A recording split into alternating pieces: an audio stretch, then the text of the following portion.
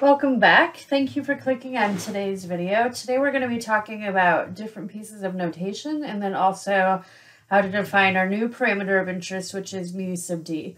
So remember, the notation for our parameter is mu sub d. That's just the symbol we use, but we call it the population mean of paired differences. So then there's x bar sub d, which is the sample mean for the paired differences, and then we have s sub d, which is the standard deviation for the paired differences. So here, when it has the subscript d, remember it's the same measurement as we had in past chapters. It's just the subscript denotes that we're talking about it in the context of differences.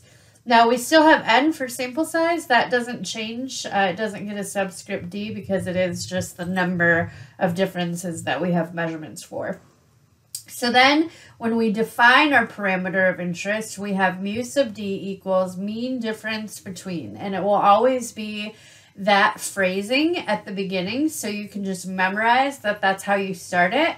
And then you would state your two variables that you have. So mean difference between, and then the variables and the population. So very similar to how we defined a mu in the past. It's just now we are going to be adding in a second variable and also how the differences are calculated.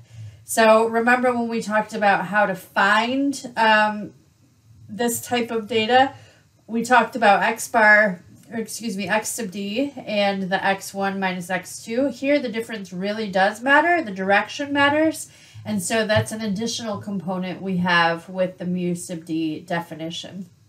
So as an example, we looked at different alternative hypotheses, one of which was if there's a difference between exam 1 and exam 2 scores for GVSU students. So if I were to write that in a parameter definition, I would say mean difference between exam 1 and exam 2 scores for GVSU students.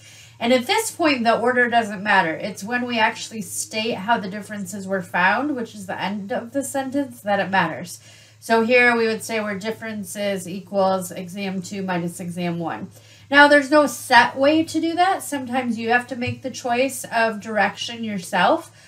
Just as long as you state what it is, you'll have met that requirement with the mu sub d definition. So the direction is up to you, but stating what the direction is part. So that's defining a mu sub d and looking at different types of notations. In future videos, we will actually get to practicing this.